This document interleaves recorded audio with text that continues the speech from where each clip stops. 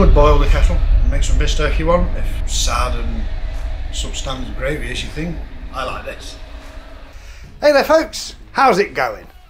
You can get away with a lot in the kitchen if you can make a good sauce, and the cornerstone of that is roux.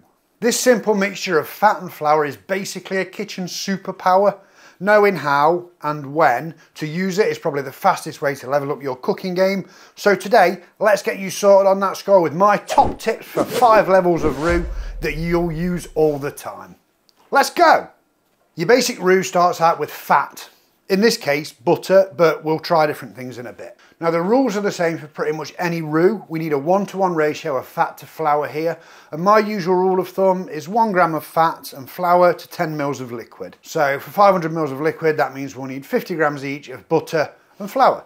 It's nice and simple. Once you've done this for a few times, you'll get pretty good at eyeballing it, but for now, let's measure it out. I'm using unsalted butter here, but really whatever you have is fine. You'll be seasoning to taste anyway, right? 50 grams of that go into a pan over a lowish heat to melt while I weigh out roughly the same amount of flour, so 50 grams there or thereabouts. That looks good. The butter has melted, so into the pan it goes, and then I'll take a wooden spoon to it. You can whisk it if you prefer, whichever works for you. I tend to save the whisk for when a roux really misbehaves, but whatever you want to do, that's fine by me. We'll get started with a nice and easy blonde roux, perfect for a bechamel, the classic white mother sauce that forms the basis of so many other amazing sauces. Lasagna, fish, parsley, this is the starting point for all of them. Now the trick here is lowish heat and constant stirring. Don't let it catch or it is likely to burn. For a blonde roux, we don't want it to cook or colour much at all. We're really just cooking it for long enough to get rid of that raw flour flavour. So just cook it gently, stirring all the time for 2 or 3 minutes. You'll smell the difference when the flour is cooked out, but it shouldn't be smelling too malty. If it does, you've taken it too far. You can use it for something else. This looks and smells great, so it's time to add some milk. There's a few schools of thought on this. A lot of people on the internet will tell you to add the liquid gradually, stirring all the time, and that's not bad advice generally. It makes it easier to guarantee a smooth sauce, regardless of the temperatures of the roux and the liquid, and you can see things coming together. On the other hand, it's slow, it can be messy, and it's a bit more work. So when you're adding a cold liquid to a hot roux, the classic way to go is to just dump it in and stir like crazy while it reheats. This works, but if you're not used to it, it can be mildly worrying to begin with when it doesn't look like things are mixing. They will eventually, and you can always take a whisk to it if you end up with any stubborn lumps.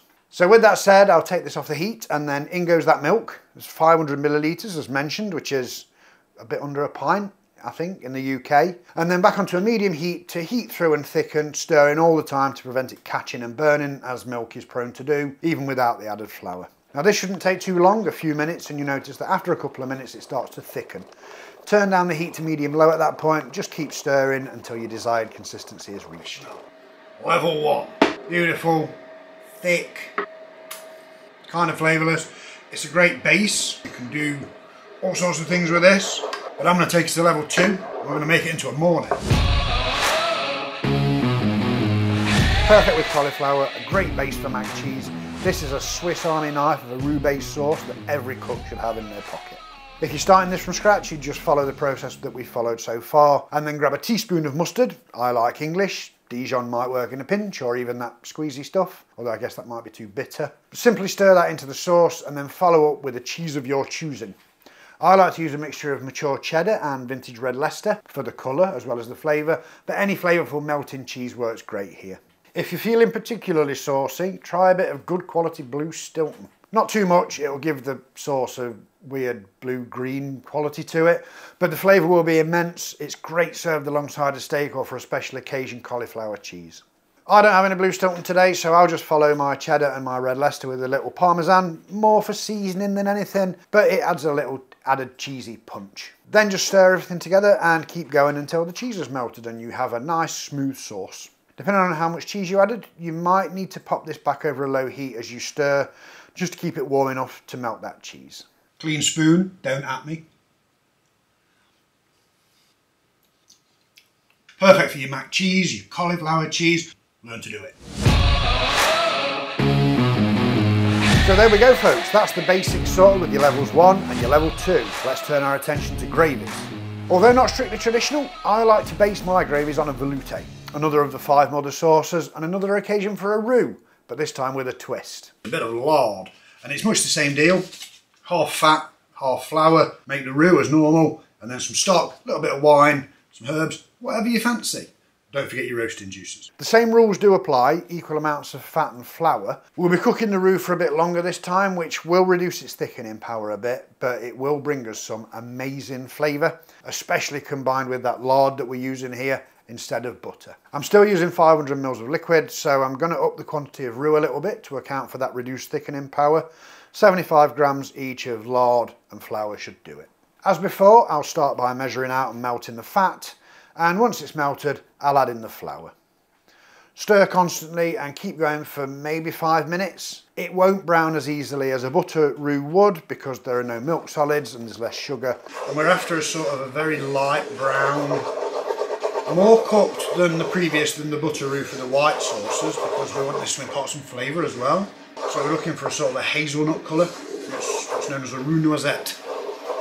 So what I'll do, rather than stirring constantly, every once in a while I'll just let it sit for a little while, just to start to really sort of cook that flour and really start to develop that colour. It's going to be epic. But after a few minutes it should start to smell a little malty. That's your cue to add stock. I'm just using this canned stock today, hashtag not an ad. If you've got homemade lying around, be sure to use that, or use whatever reasonably good quality stock that you've got. And since this is cold, I'll follow the same tactic as before and just add it in off the heat, and then back onto the heat and stir, stir, stir until all the lumps are gone. Be sure to get into the corners of your pan to grab any bits of roux that hide there, because they will burn if you let them get away with it. Again, it'll thicken as it heats. This is a little too thick, but that's fine because I'm going to add some of this red wine. No need to break the bank. You want something drinkable, but it doesn't have to be incredible. We just want some fruity acidity in our sauce, that's all. Keep stirring that and let it cook a little, and then remove from the heat and keep it to one side until your meat is done. And then don't forget to add those roasting juices to finish off an absolutely amazing gravy. That's delicious. That lard roux really makes a difference. Slightly too thick so that it will let down a little bit when I add those roasting juices. It's going to be absolutely incredible. And then once it's done, you just adjust your seasoning. You could boil the kettle and make some bistec if you want. If sad and substandard gravy is your thing, then you know, go for it.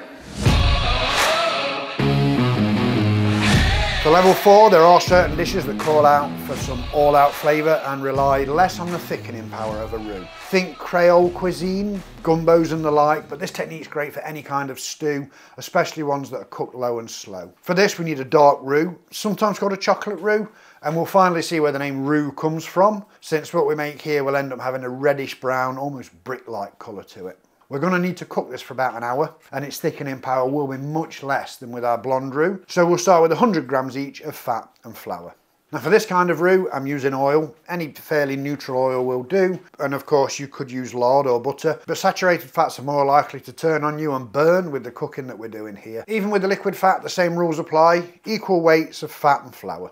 Obviously the fat doesn't need to melt, so I'll just let it gently heat up before stirring the flour, and then I'll turn the heat right down and let this cook. Now at this point, it's a labour of love. You can't really stir it constantly for a full hour, or maybe you can, go for it. But you do want to stir it regularly, maybe every 5 minutes or so, just to stop it catching and burning, which will turn it super bitter and ruin it. And here we are about halfway through cooking, and you can see the colour is already well on its way. And after 1 hour of painstaking stirring, we're there. This is going to be totally worth the effort. I'm going to stir in some chicken stock today and do the usual stir as it heats. You can see it still thickens up thanks to the extra roux that we made, and the flavour is frankly incredible. A bit of a special occasion one this, but it's definitely worth it. Oh my God. Here we are then folks, level 5, and this American style breakfast gravy is incredible.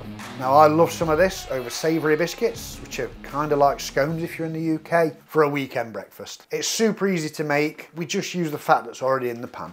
So I've just got some good quality pork sausage meat here, which I'll fry until nicely browned, breaking it up with a spoon as I go. You can use regular sausages by the way, just pop them out of the skins first. Now once that's nice and brown, you can see we've got plenty of fat in the pan, and that will form the basis of our roux.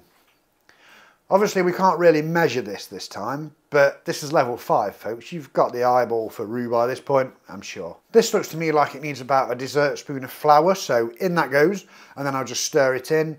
Use the consistency as a guide if needed. You can always add a little more flour, but remember, it's pretty tricky to take it away. Although in an emergency, you can just add a little bit of oil or butter if you want, so it's fine. Let that cook for a couple of minutes until the raw flour smell is gone, and then add milk and or double cream if you're in the mood for a heart attack, which I won't lie, I usually am. Keep stirring on a gentle heat until thickened, like this.